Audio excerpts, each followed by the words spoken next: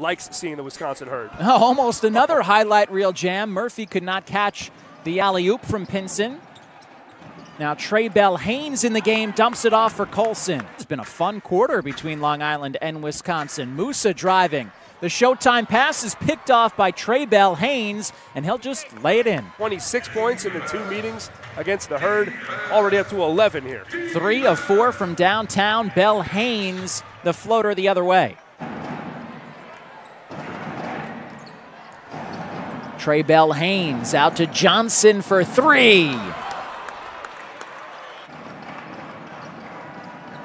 Trae Bell-Haynes right to the rim, and finally Will Weaver will take a timeout. Johnson, kick out.